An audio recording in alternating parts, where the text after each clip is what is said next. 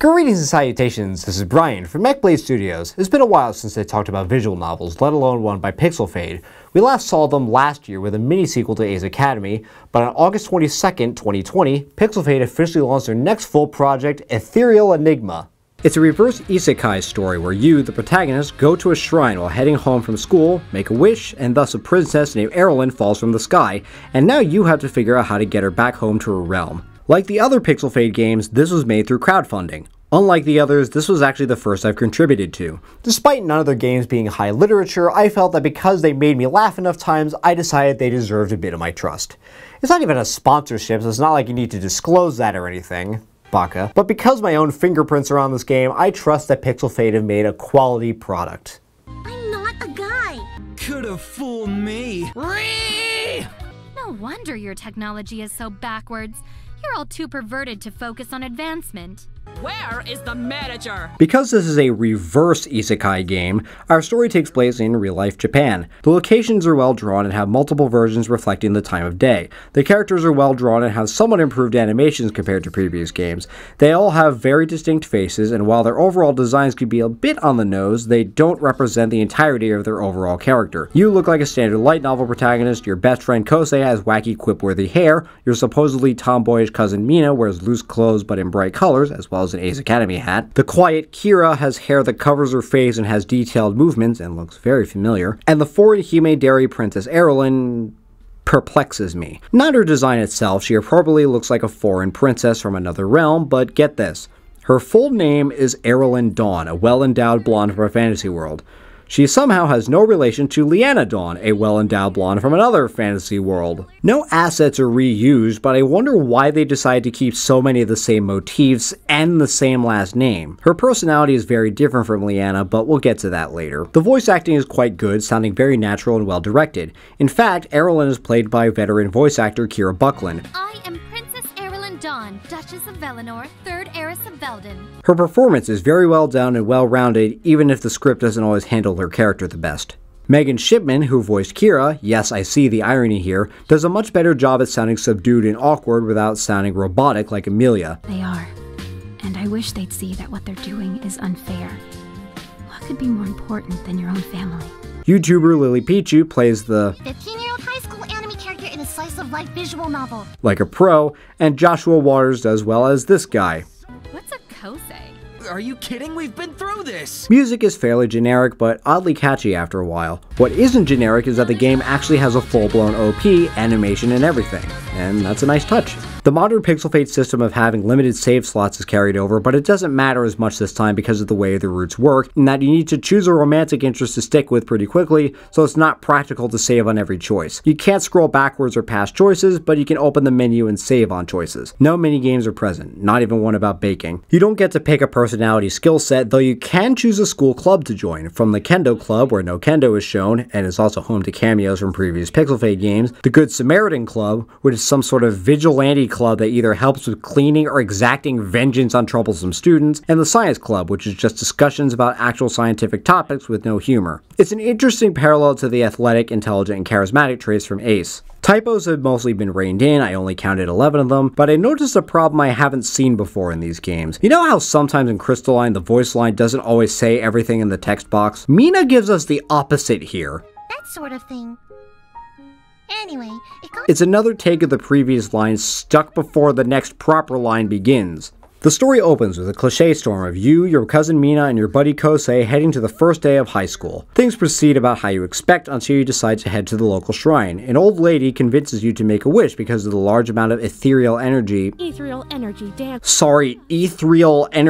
the area. No matter what you decide to wish for, including this amusingly specific choice, Princess Erilyn Dawn of Veldin falls from the sky and on top of you. She demands you send her back, but you have no idea how to do that, so you have her live with you under the pretense of her being a foreign exchange student from Sweden that likes to cosplay. She sucks at keeping her cover. Between all this, the quiet girl named Kira Igarashi, heiress to the Igarashi Corporation, witnessed Erilyn's arrival and decides to help you figure out what's going on and learn about ethereal energy. And then Hijinks ensue. Besides the scant few scenes returning to this plot, the rest of the game is just slice of life scenes, including the stock ones you'd expect. Unlike Crystalline, which railroaded you into one romantic route, Ethereal Enigma has two main romantic routes, Erlen or Kira. Mina is mercifully excluded, though solo events with her are in the game, and choosing them all unlocks a completely innocent and wholesome scene with her about a time capsule, as she will always automatically get with Kosei no matter what you choose. The route system is pretty simple. You just have to choose to hang out with your chosen waifu at every opportunity, and you spend time with them and try not to choose choices that will piss them off. With all this in mind, it's apparent that Ethereal Enigma is a dedicated dating sim with a plot thrown in to connect the dates and comedy. Thanks to that, it handles relationships quite well and has decently written dialogue, and according to this guide I found, you can get away with more outlandish answers without damaging your route. Amusingly, the game will punish you if you balance everyone too closely, possibly forcing you to choose one romantic option as they're both standing in front of you. I'm kinda split on this plot-light approach as a whole. On one hand, it might be a sign that PixelFade has given up on storytelling, sticking with a cliche-ridden excuse plot,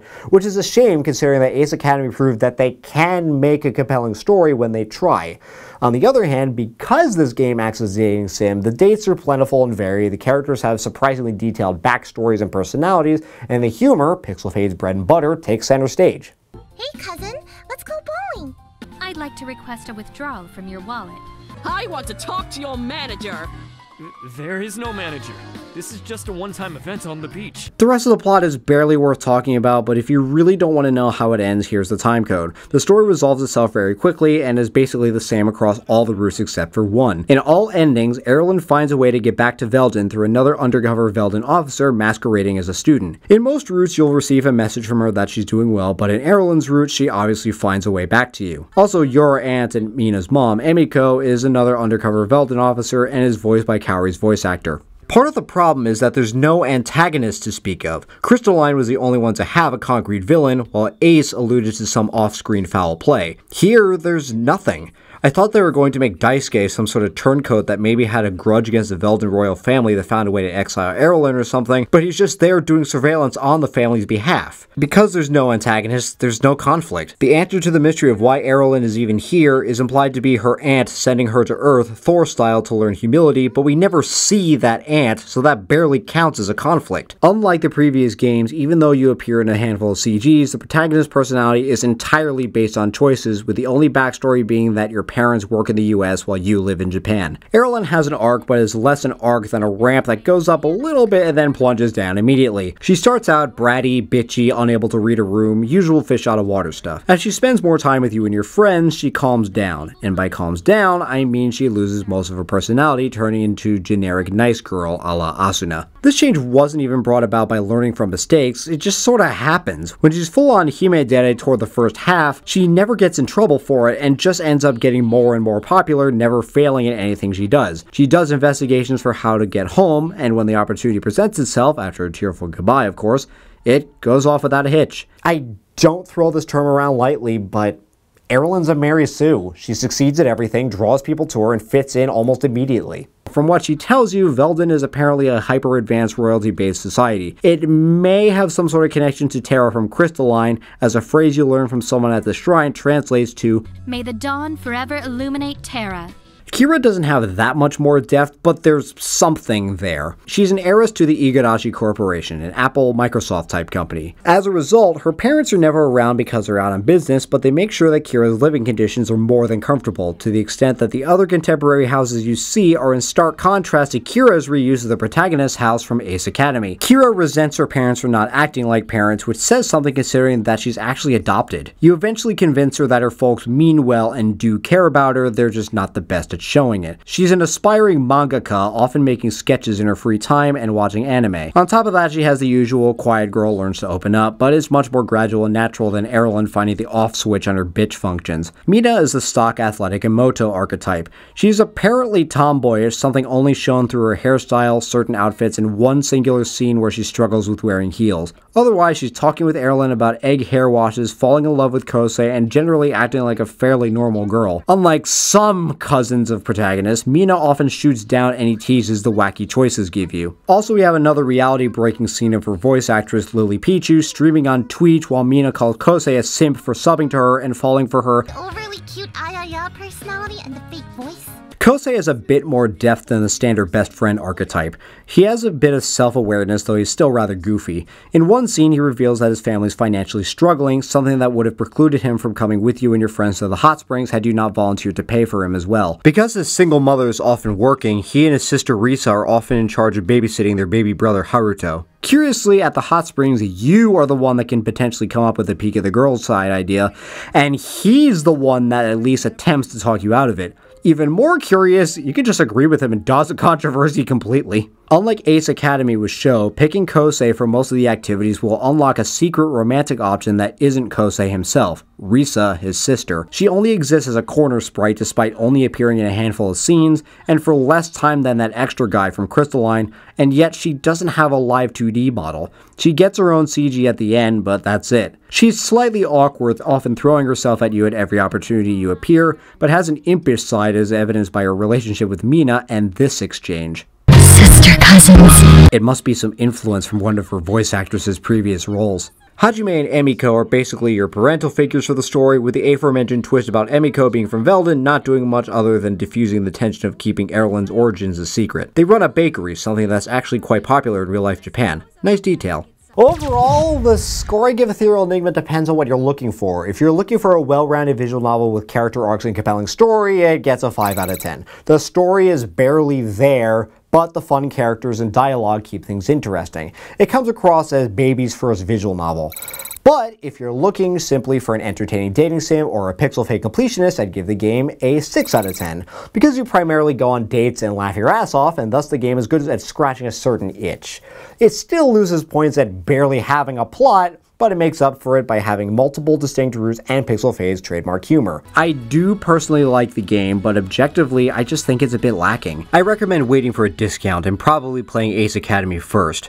Between this or Crystalline, I'd pick either one. They're about the same in different ways. So that's it for me for now. What do you guys think? Have you played Ethereal Enigma? Who did you romance? Let me know in the comments. If you enjoyed this review, leave a like and subscribe for more reviews of anime, video games, movies, and tokusatsu. Also hit that bell icon so you know exactly when a new video comes out, and share this video with someone who might find it helpful. Thanks for watching. This is Brian from Mechbladestudios, signing off.